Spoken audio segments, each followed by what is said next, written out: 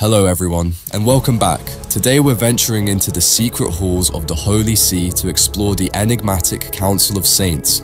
This isn't your typical council of advisors or high lords at the helm. Here, the Church of seeks guidance from the very essence of martyred saints in these times of severe need.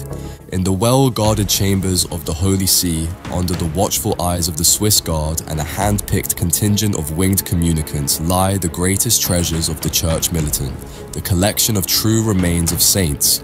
The bones of Saint Barbara, the ashes of Saint John the Warrior, the severed hand of Saint Teresa of Avila, the reliquary of Saint Andrew the General, and many, many others rest here, protected by both the might of arms and the prayers of the faithful.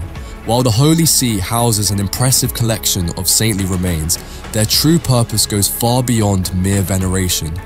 These relics are believed to hold faint echoes of the saints' consciousness. In times of dire need, the Church employs a risky and complex ritual to attempt communication with these spectral advisors. Few know their true role. The long-dead martyrs of the Church form the supreme advisory body of the Church and the armies of the faithful.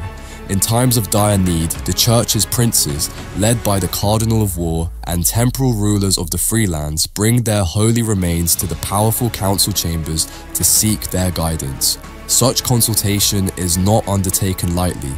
Only truly critical issues are worthy of the council's attention, such as dispatching one of the irreplaceable paladins on a mission to Inferno, opening up a new front in the Great War, or determining the hidden plans of the Lord of the 66. The council undergoes a costly and perilous ordeal, bringing forth reliquaries, holding their remains, and connecting cables to the Synod of Strategic Prophecies machines to establish communication with the souls of the saints. The Synod of Strategic Prophecy, a secretive order within the Church, plays a crucial role. They have developed a unique blend of ancient rituals and arcane technology known as the Chorus of Echoes. The intricate process aims to awaken the dormant essence within the relics, establishing a fragile bridge between the living and the dead. Some speculate that their arcane technology may enable their observers to hear the voice of God, or what they believe to be God. Success in this communication endeavor is far from guaranteed. Sometimes the connection sputters, leaving only an unsettling silence. Establishing a link initiates the true challenge. Modern scholars often find the language of the saints, shaped by centuries of faith and warfare, a mystery.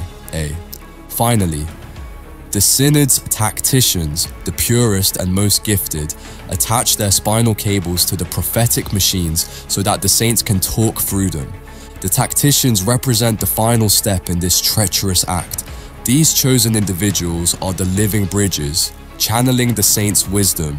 Years of rigorous training prepare them for the immense mental and physical strain of the ritual. Synod machines bind the tactician's nervous system directly to the relic, creating a searing experience that accelerates their aging process. Each heartbeat during this ordeal could be their last.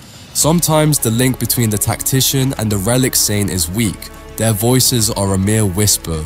At other times, they speak a long-forgotten, incomprehensible language. I believe that using the Council of Saints as a guide necessitates extreme caution. Each consultation carries the risk of a lost connection, an indecipherable message, and the life force of a tactician. Yet, when humanity's fate hangs in the balance, these whispers from the past become the Church's only hope. The Council serves as a stark reminder that victory in the Great War demands sacrifice, not just from the living soldiers, but also from the hallowed dead. As a final personal reflection, I end with a question. How can you be sure that the saint, now revived for a few moments, is not some other unknown entity using it as a vessel to fulfill its own agenda?